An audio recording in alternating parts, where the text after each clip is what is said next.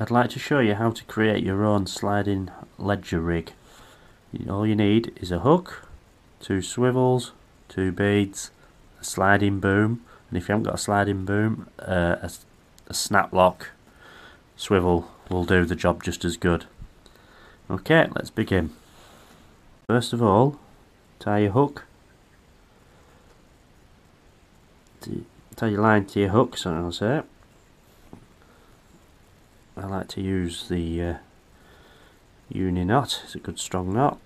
I'll put a link in the description for those of you who are not sure how to tie it. Okay, just trim the tag end off. And give yourself about 18 inch of line, and then we'll tie a swivel to it. So I've got about 18 inch there anyway, so I'll do that. Right, so I've just tied that swivel to the end of there. I'll just cut the tag end off. That's it. That's that little bit completed. Now we need another length of line, about 20 inches long. So I'll just cut a piece for that. That's where the weight will run up and down the line. So on the end of that line we want to tie another swivel to it. So I have one somewhere around here.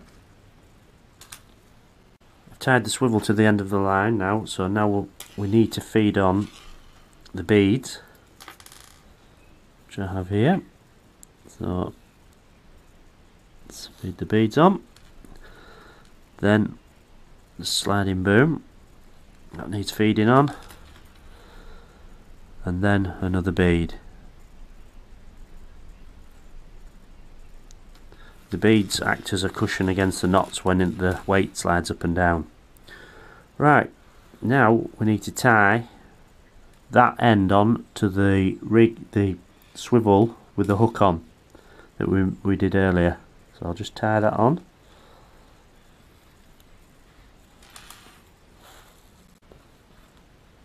Right, I'll just cut the tag end off,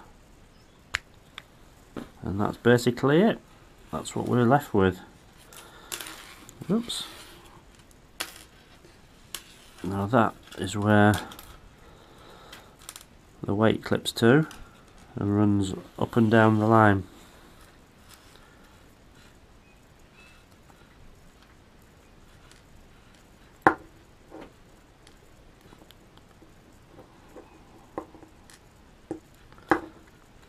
Right, so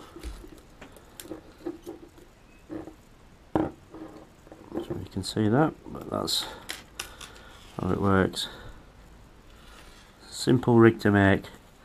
If you don't have a sliding boom, you can also use a snap lock swivel and put that on instead to clip your weight to, but I tend to use a sliding boom, a lot easier.